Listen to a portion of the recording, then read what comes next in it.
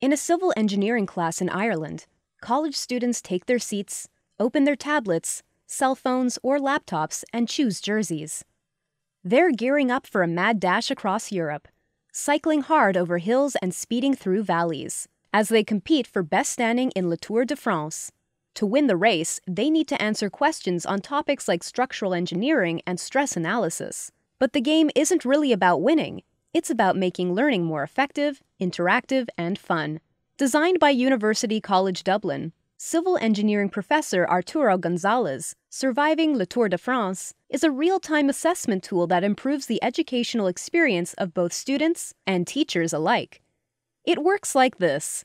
A teacher prepares lectures and accompanying questions, which are delivered in stages. Each stage corresponds to a different leg of a simulated cyclist race that progresses over the course of a semester. Students use their own Wi-Fi-enabled devices to answer the questions. Correct answers move them forward, and ties are broken according to answering speed. Progress is tracked through anonymous identifiers on a screen at the front of the class. Although definitely more interesting than the typical lecture hall experience, does the race actually deliver?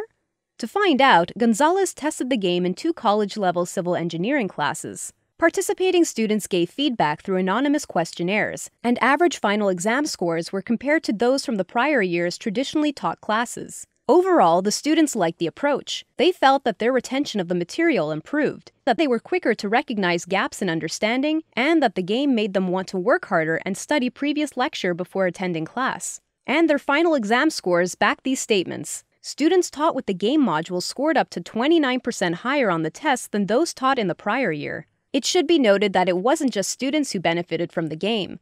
Teachers saw in real time how well their class understood material and quickly identified struggling students. Future work aims to up the graphical interface of the game to give students an even more realistic cycling experience as they learn.